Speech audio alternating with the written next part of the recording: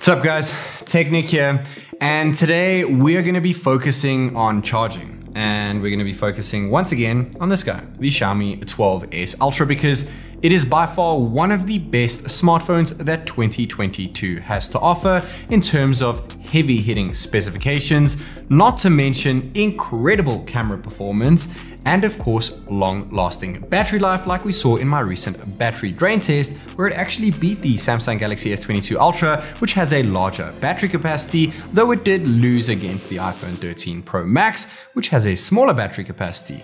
But today is all about charging, so let's focus on that, since this guy is packed to the brim with great charging equipment, and obviously as long as your phone can last, it doesn't really matter if it can't charge up quick enough. So it's going to be going up against its greatest rivals in terms of price segments, that being the Samsung Galaxy S22 Ultra and iPhone 13 Pro Max in this 0 to 100% battery charging speed test. The Xiaomi 12S Ultra boasts a 4860 mAh battery and 67 watt charging, which is the same maximum wattage we saw on the Mi 11 Ultra before it, but quite a lot lower than even the Xiaomi 12 Pro, which we saw earlier on this year with 120 watts, or even a 2-year-old phone, that being its predecessor's predecessor, the Xiaomi Mi 10 Ultra, which also boasted 120 watt charging. There is unfortunately no boost charging here either this time around within the options menu. However, there is still the Surge P1 charging chip to prevent overcharging, and yes, the 67 watt charging brick does indeed come bundled in the box. The Samsung Galaxy S22 Ultra has a larger battery when compared to the Xiaomi at 5000 milliamps, but has slower 45 watt charging, which is actually a step up from last year's S21 Ultra's 25 watt charging. But do bear in mind that if you do want this 45 watt brick, it is indeed sold separately. The iPhone 13 Pro Max houses the smallest battery of the lot here at just 4352 milliamps and has the slowest charging at only 27 watts. However, this is also a step up from its predecessor, which sat at 20 watts, though do bear in mind if you want to achieve 27 watt wide charging with the iPhone 13 Pro Max, you are unfortunately going to have to purchase the official Apple 30 watt power adapter. Which device is going to come out on top of this 0 to 100% battery charging speed test? And possibly more importantly, which one is going to stay the coolest throughout the test? This is Technic, and without further ado, let's find out. Before we get things going, it is worth checking the temperature. They've all been sitting idle for the last couple hours or so, and they're all sitting at 0% battery life. They're all around a room temperature of about 23-24 degrees in Celsius, and kickstarting the test off, making sure all phones do get powered on, since that's how most people actually charge their phones in real life. We do have optimized charging disabled on all smartphones over here, as well as enabling the fast charging options that we have within the Samsung. After 5 minutes, we have 17% on the Xiaomi, 13% on the Samsung, not too far behind, 10% on the iPhone 13 Pro Max with just 27 watt charging. And the Xiaomi has been the hottest so far, and the iPhone has been the coolest. Just to let you guys know, at the top right hand corner, we do have the time interval. And on the left of that, we do have the temperatures, which are in relation to that time interval, and the battery percentages above each device below the branding of that device is also in relation to that time interval. So keep an eye out on that time interval. After 10 minutes, we have the highest being 35% on the Xiaomi, still the hottest, and the coolest is still the iPhone. And after 15 minutes, we now have 48% on the Xiaomi 12S Ultra, 35% on the Samsung, and 27% on the iPhone, with the iPhone still the coolest here with the interval of 39.3 degrees in Celsius, and the Xiaomi the hottest at 50.4 degrees in Celsius.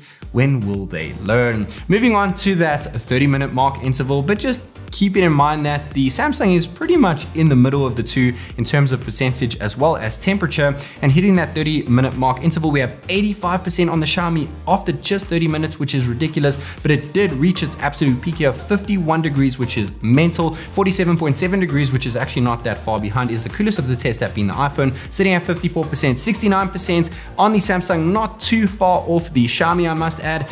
But after just 43 minutes, the Xiaomi 12S Ultra says, all right guys, well, you enjoy continuing the race, but I am done. I've gotten the gold medal, I've gotten the crown, and I did it with an end temp of 42.8 degrees Celsius, which is better than previous Xiaomi flagships for sure. After 45 minutes, we have 89% on the Samsung, 73 on the iPhone. The iPhone was actually hotter than the Samsung in that last interval, and reaching that 1 hour mark interval. Can the Samsung do it before the 1 hour ends? No, it cannot. Sitting at 98% over here. In my previous Samsung Galaxy S22 Ultra charging test, it did it in around 57 minutes. The iPhone did it in about an hour and a half, and the Samsung just hit 100% in an hour and 2 minutes, which is not too far off. 5 minutes longer. The phone I've had for about maybe 6 or 7 months now, so it's not terrible, though it didn't have as good a percentage per minute charge up or milliamp hour per minute charge when compared to the Xiaomi. But you've got to bear in mind it does have a bigger battery, and it also has slower 45 watt charging. The iPhone is sitting at 92% after an hour and 15 minutes, still with its peak of 47.7 degrees Celsius, 97% now after an hour and 30 minutes, so pretty close to the last time I tested out about 6 months ago with an hour and a half charging time. This is on 97%. How long is that last 3% gonna take here?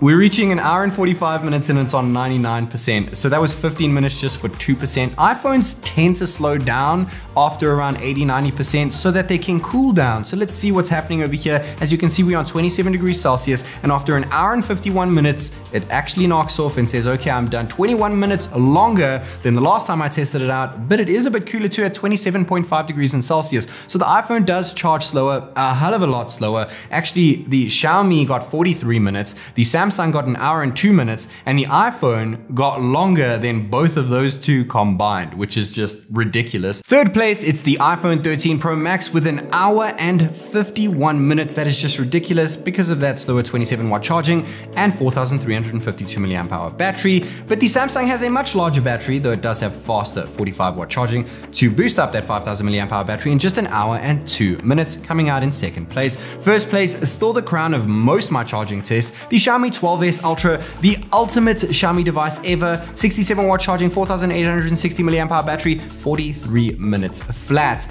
So I know what you're saying. Okay, the Xiaomi did well and it did beat the iPhone and the Samsung, but it didn't do as well as its predecessors have done in the past. That being the Mi 10 Ultra, which is a phone that is 2 years old now, that did it in 28 minutes because that had 120 watt charging.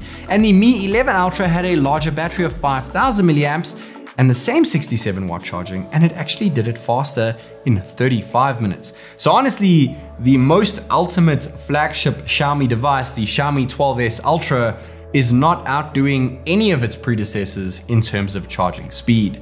The Samsung, however, is beating its older brother, the S21 Ultra, which had the same size battery cell, but much slower 25 watt charging. But we'll forgive it for that because there's this whole debacle that Samsung's 25 watt charging and 45 watt charging only really speeds up the middle section a little bit, but the end and the start doesn't really change too much. So we'll have to forgive it for only beating the S21 Ultra with 20 watt less charging by only 4 minutes. That did it in an hour and 6 minutes. This did it in an hour and 2 minutes, and its predecessor's predecessor, the S20 Ultra, did it in an hour and 11 minutes. So there is a bit of an improvement over there. When it comes to the iPhone 12 Pro Max, it got an hour and 45 minutes, which is actually better than this score that we saw here over an hour and 51 minutes on the iPhone 13 Pro Max.